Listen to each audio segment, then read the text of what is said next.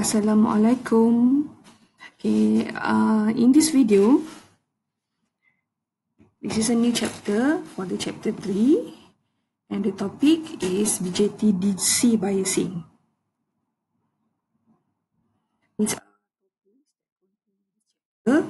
We have about 7 topics. So for today, I want to go to the first part, which is the introduction first. What is BJT? Okay, what is BJT? BJT is a bipolar junction transistor. Why we call it bipolar? Bipolar means there are two polarities involved in this transistor when operating. The polarities are the carrier involved in the operation of the transistor. So there are two carriers, which are holes and electron. Normally, the holes, we use positive sign, and electron, we use negative sign. If only one carrier is employed, either holes or electron, it is said to be unipolar. For example, a Schottky diode.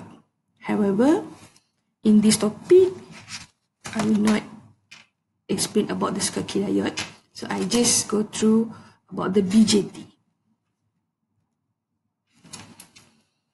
For the BJT construction, as you can see in this figure, there are 3 layer semiconductor. You can see 1 layer, 2nd layer, and the 3rd layer. There are 2 types of BJT, which are PNP and NPN. So as you can see, each construction, we see there is a E, B, and C labels. So E stand for emitter, B stand for base, and C is for collector.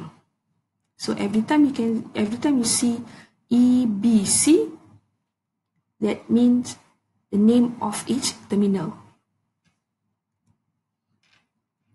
So for the BJT construction, the layer width for the outer layer is different with the inner layer. As you can see in this slide, okay, you can see the P layer is greater than the inner layer. These are two outer layers, and this is the inner layer. The outer layer greater than the inner layer. Okay, this is because, and another one is about the doping. The emitter layer is highly doped and is said to be more conductivity. The collector layer is lightly doped and it has less conductivity. For the base layer is more lightly doped, so it is lesser conductivity.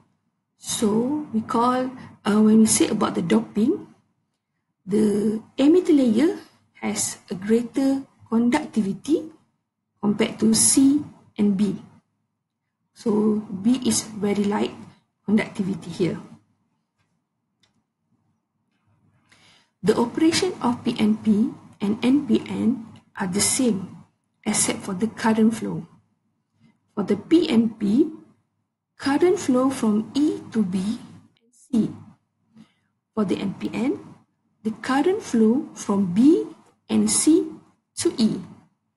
As for that, both types will have the current equation, which is IE equal to IB plus IC.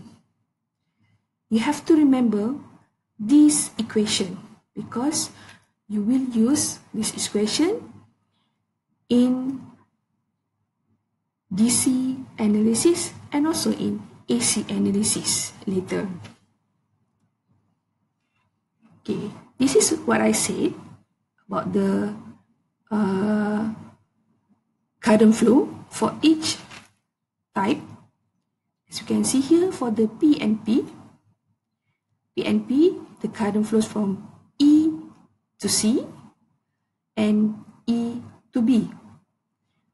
you can see this arrow shows the direction from E to B.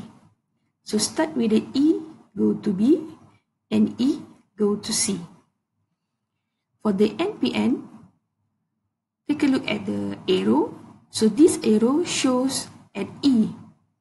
It means that the current flow from B to E and C to E. Okay.